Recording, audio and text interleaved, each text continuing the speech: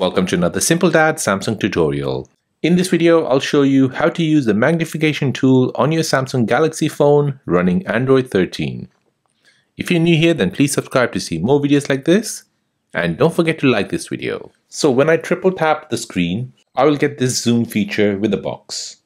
I can move this box anywhere I like, and wherever it goes, it'll magnify the area.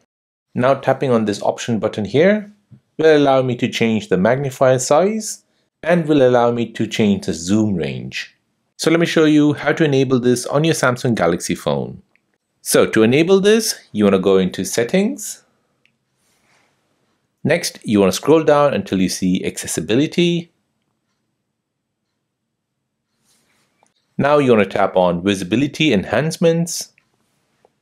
Then you want to scroll all the way down until you see Magnification. Go ahead and tap on it. Now here, you want to enable magnification shortcut and move cursor while typing. So let me show you what happens when you enable magnification shortcut. You tap on it.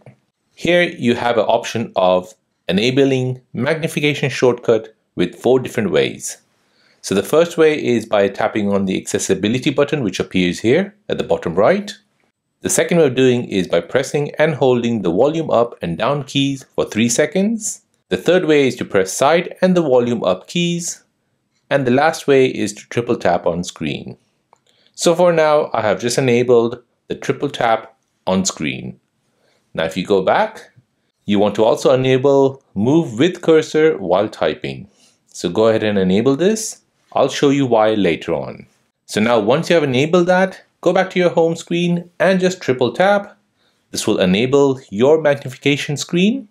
And as you can see, wherever I move the box, it'll magnify that area. To close magnification, you want to triple tap on the screen anywhere and the box will disappear. Now the option where I've enabled move with cursor while typing, this is really useful in text messages. So for example here, I'll open up a text message. Now here I'll start typing.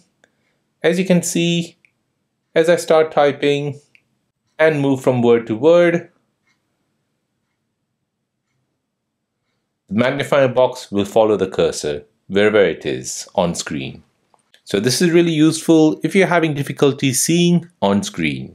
So there you go. That is how to use the magnification tool on the Samsung Galaxy phone running Android 13. If this video is helpful, then please subscribe to see more videos like this. If you have any other questions, then please do let me know in the comment section down below. Thanks for watching and see you in the next one.